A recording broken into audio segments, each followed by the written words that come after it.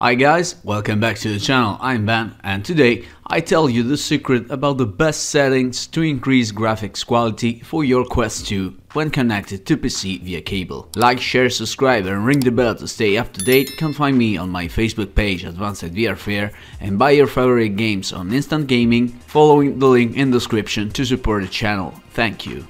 With the V23 update, Oculus added the chance to select the resolution and refresh rate for your headset. To do that, just open the Oculus app on your PC, click on your device, check the option on the right and go to the graphics settings. Default values are set to 72 Hz and automatic graphics selection that change according to your PC specifics. Know that editing these settings you may experience slowdown and shuttering, especially if your PC is not powerful enough. If your build meets the suggested requirements, connect the Quest 2 to your PC and set the 90 Hz. Turn off the switch at automatic graphics selection and move the cursor on a value between 1.3 and 1.5 maximum value. Over this value, the requirements will be more demanding and your PC will be stressed much more. Click on Save and Restart and do a couple of tests to check which value give you the best performance in-game and if your PC can handle the 1.5 maximum suggested value. Otherwise, select a lower value and keep in mind that after every edit you must restart the Oculus app. Anyway, these settings do not exploit the full potential of your Quest 2, because you will always see the effect of recompression due to the cable connection and the low bit rate, as a kind of distant fog that affect overall the distant object and view. So, after choosing your best values on Oculus app, keeping in mind to not overcome the suggested maximum value of 1.5, keep the app open and go into the Oculus installation folder, usually you find in C programs, and enter into the directory Oculus support, so enter into the folder Oculus diagnostic.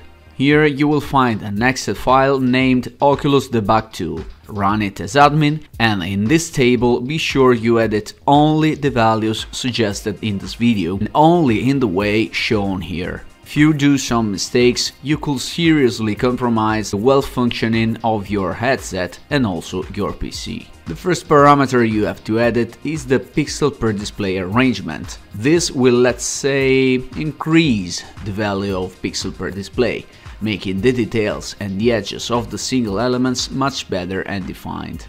I strongly suggest to set this value between 1.2 and 1.5, only if you have a strong PC. Just know that at 1.5 your GPU is already working at nearly 2 of its maximum load. This means that this parameter heavily affects the work of GPUs, even for the most recent and performing. You can also let this parameter to 0 if you don't want to stress your GPU too much. The most important parameter to edit are these two: the encode resolution width to set between 1000 and 4000 and the encode bit rate to set between 150 and 500. This last parameter tells which bit rate the image must be sent to the headset. For the best quality, of course, you can set 500, but this will require a higher load on GPU. Anyway, I suggest to set this value 350.